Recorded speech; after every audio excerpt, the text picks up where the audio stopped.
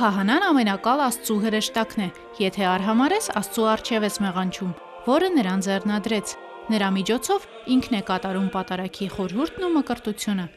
ասում է Սուրբ Հովան Մանդակունին։ Այս պատգամը հնչեց կիրակնօրյա պատարագին, 6 քահանաների ձեռնադրության արարողության ժամանակ։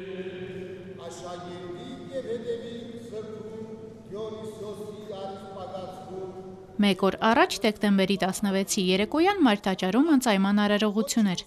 Ավանդաբար քահանայական ձեռնադրությունը սկսվում է մեկ օր առաջ, երբ ձեռնադրվողները ուխտագիր են կնքում։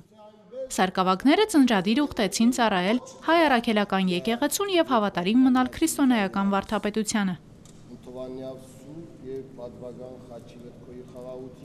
Հոգևորականը պետք է ապրի ժողովրդի հետ, ապրի իր հոտի հետ։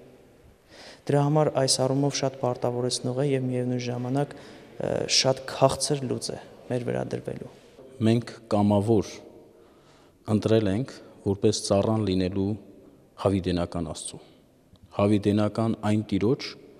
որը տանում է դեպի արդարություն, դեպի ճշմարտություն, դեպի բարություն։ Շատ մեծ առաքելություն է և շատ մեծ պատասխանատվություն։ Դեկտեմբերի 17-ին սարկավագների քահանայական ձեռնադրությունն ու օծումն էր։ Նրանք ավետարան քարոզելու, եկեղեցու խորհուրդները կատարելու, մարդկանց ապաշխարության հրավիրելու, Քրիստոսով փրկություն շնորհելու իշխանություն ստացան։ Ամենայն հայոց հայրապետի հանդիսապետությամբ պատարագ մատուցեց Գուգարաց թեմի առաջնորդ Սեպուհ arczepiskopos Չուլջյանը։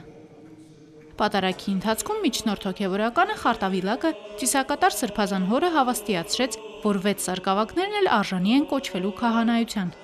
Ձեռնադրվողները երդվեցին հրաժարվել մեղքի ճանապարհներից և ամբողջովին նվիրվել հոգևոր ծառայությանը։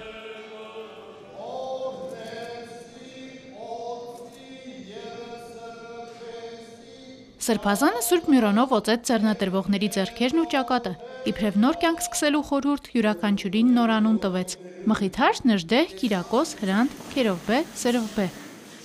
Սրբազանը նրանց հորդորեց բարի ու քաջ առաջնորդ լինել այն ժողովրդի համար, որին հովվելու են։ Քահանան ժողովրդի հայելին է, նայելով նրան ժողովուրդը կարող է թե հպարտանալ նրանով, թե ամաչել նրա պատճառով, ասաց arczepiskopos-ը։ Աստված մի արասցե, որ հոդը ամաչի իր հովից, այլ մշտապես հոդը հբարտ լինի իր հովով, որպեսզի հոդը առավել զորեր, առավել միաբան և հաղթական իր առաքելությունը կատարել։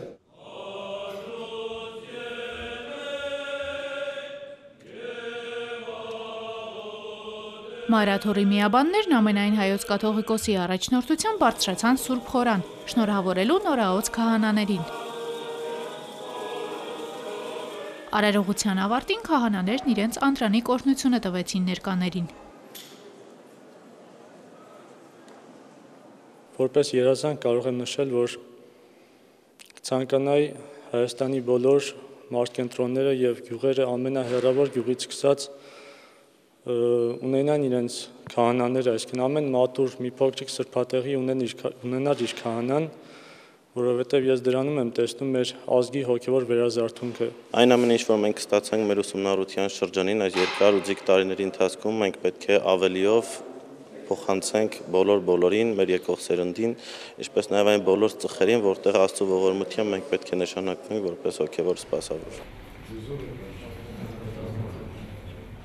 Նորընծա քահանաներին ընդունեց և իր օրհնությունը բաշխեց հայոց հայրապետը։ Վեհափառը վստահություն հայտնեց, որ նրանք անձնվիրաբար կծառայեն ժողովրդին և իրենց բարի գործերով հեղինակություն ձեռք կբերեն իրենց համայնքներում։ Բարձր պատասխանատվությամբ ծառայություն է հոգևոր ծառայությունը, նաև շնորհ է պատիվ ուրախություն, եթե եկեղեցականն ունի իր կոչման, առաքելության գիտակցությունը և սիրով է իրականացնում իր ծառայությունը, ասաց ամենայն հայոց կաթողիկոսը։ Եկեղեցին նորաոց քահանաների համար 40-օրյա պահեցողության շրջան է սահմանել, որը նրանք կանցկացնեն խորհրդածությամբ, խոքմամբ, աղոթքով և սերտողությամբ։ Պահեցողության ավարտին քահանաները ամենայն հայոց կաթողիկոսի տնօրինությամբ ծառայության կանցնեն մեր եկեղեցու տարբեր թեմերում։